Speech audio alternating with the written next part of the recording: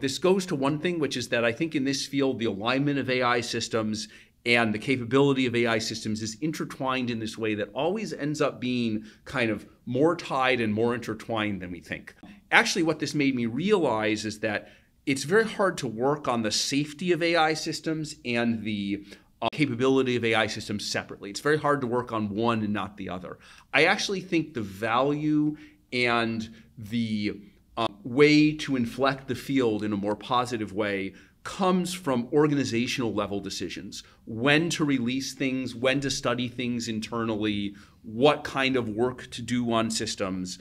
And that was one of the things that kind of motivated, me and some of the other, to be Anthropic founders to kind of go off and do it our own way. But again, like if you were driving, if you think language, if you think capabilities and safety are interlinked, and you were the guy driving the cutting edge models within OpenAI, if you left, you knew they were going to be a company that was still doing this stuff.